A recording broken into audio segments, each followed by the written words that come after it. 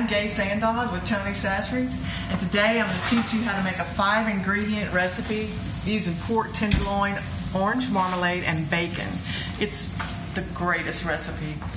We're going to put it right here, and look how beautiful that is. When you take that out of the oven and smell that bacon, you are just going to love this. So I'm going to show you how I bought 2 tenderloins in one pack, and they were $10, so it's an economical dish.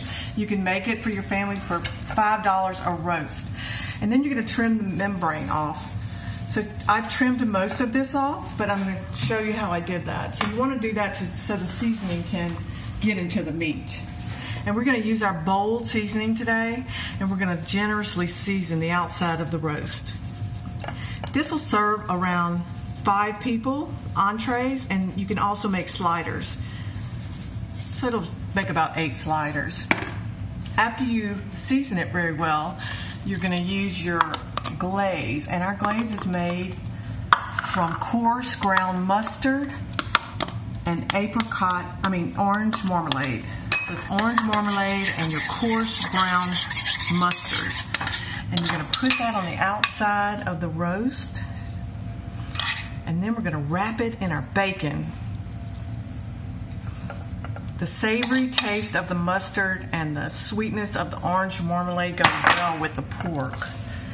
And now you're going to wrap it up just like this with the bacon. And that bacon is going to give it a smoky flavor. And coupled with the orange marmalade and the Dijon mustard, oh, it's just amazing taste. We're going to wrap this, and then you're going to secure it with some toothpicks. And you're going to place this in a hot skillet and brown it on the outside.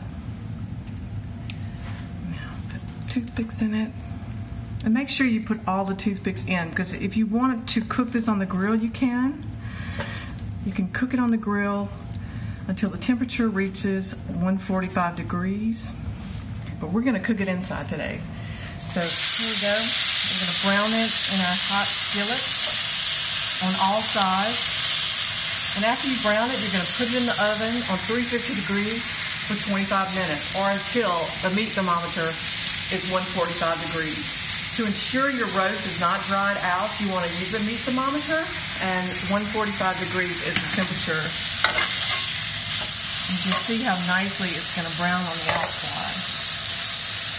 And we're going to take this and pop it into the oven. 350 degree preheated oven for 25 minutes. And it's going to bake up for dinner. Now, I just wanted to say that Tony Sasseries has all these products available on their website or in your local grocery stores. We have our 30-minute marinades, our injectable marinades, our new no-salt seasoning, and our single packs. I love these. If you're traveling and want to bring some Tony Sasseries with you, you can buy a box of these and travel with your Tony Sasseries with you. And they also have a cookbook on their website. This cookbook has 90 recipes, and it is $3.95. And last but not least, we're going to use the rest of our glaze to put over the cooked pork, and you can see how nice, what a nice finish this is. And then serve some of this on the side, and you've got a great, great meal. So that's it for today. It's 5-ingredient recipes with Tony Sasseries. I hope you enjoy it.